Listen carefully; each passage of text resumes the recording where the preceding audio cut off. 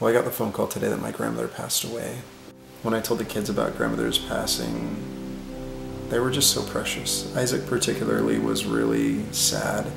She passed away too soon. Me too. Hey, big girl, how you feeling this morning? I went for really bad. You're hurting really bad? Well, she had a rough night. She did throw up several times through the night, but she is acting much better, and it's been several hours since the last time she threw up. We brushing?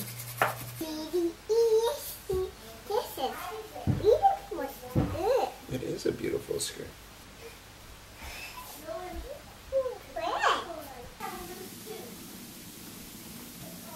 Alright, so this morning I am getting to have a minute to just be with Caleb. He's reading to me and we're snuggling, and I love these little moments. Mac had a bag. I feel like I mean, I didn't see anything, but I kind of sensed that something moved. Me too. Huh. So Elise and I are just sitting here reading together, but I feel like I'm like sensing something in the room, but I'm not sure what it is.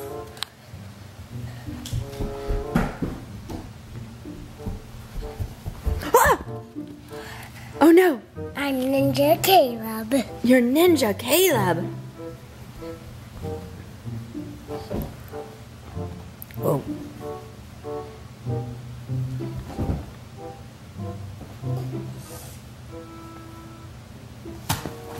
Whoa. Look at those ninja moves. What did you build? I want to make a church. We making a church? Surprise! Is Mommy coming? Be so quiet. Who's that? Who's that? I don't know. Who? Isaac. Is it Isaac? We're right here. Wow. Hideout? No, this is a hideout. Like it? This is a hideout.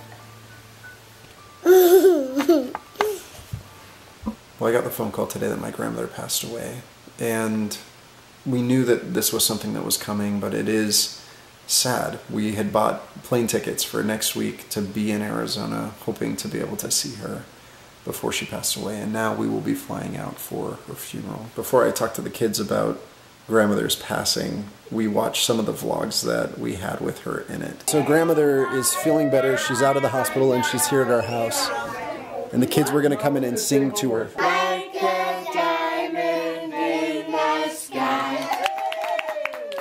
That was wonderful. If you're happy and you know it, clap your hands. If you're happy and you know it, clap your hands. Big bow. That was awesome. Now give big hugs for grandmother. Everybody Big listen. hugs. When I told the kids about grandmother's passing, they were just so precious. Isaac particularly was really sad. Isaac's first question was whether grandmother was alone when she passed away. And I was able to tell him that my mom was with her. Yeah, do you know who was there with her? Granny Joe? Yeah, Granny Joe was there, and Natalie was there. And they were taking care of her. Do you know what she said?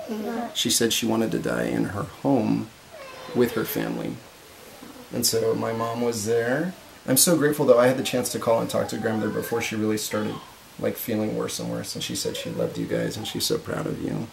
Elise was so cute. She talked about how we'll be able to see grandmother in heaven. They had questions about funerals and they had questions about death. It was just really tender to get to talk to them about it. It's a funeral. What's a funeral? So what's going to happen is while we're there in Arizona, they're going to take her body and actually bury it at a cemetery. We're going to get to go to the funeral? We're going to be there. She loves you and she's so proud of you. I wish we could call her again. You wish we could call her again? Oh, we can't. It's okay to be sad. It's normal to be sad when we lose people. I thought she would die a lot longer time, but she died today. We were hoping that we would be able to go and see her when we were there in Arizona. But we didn't. She passed away too soon. I'm sad. Me too. Well, we're going to do a shorter vlog today so we can be together as family. But if you have a parent or a grandparent that you haven't talked to for a while, give them a call and let them know you love them.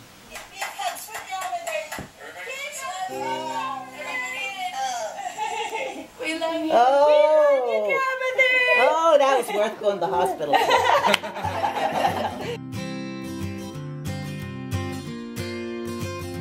Good night. J House out.